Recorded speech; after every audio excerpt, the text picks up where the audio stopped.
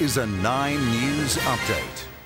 Good afternoon. The 71-year-old Willetton man has told of his terrifying encounter with two masked men armed with a sawn-off shotgun who broke into his home. They were demanding in a very loud voice that if I didn't tell them where the money was, they'd shoot me. They'd shoot you? Yeah. And the gun was close enough to do that.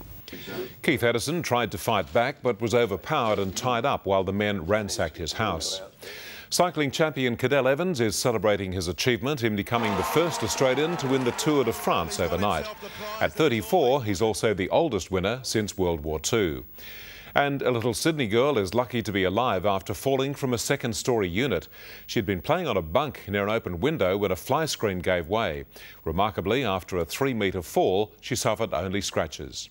Right now in Perth, 16.4 degrees with a shower or two this afternoon. More news throughout the afternoon.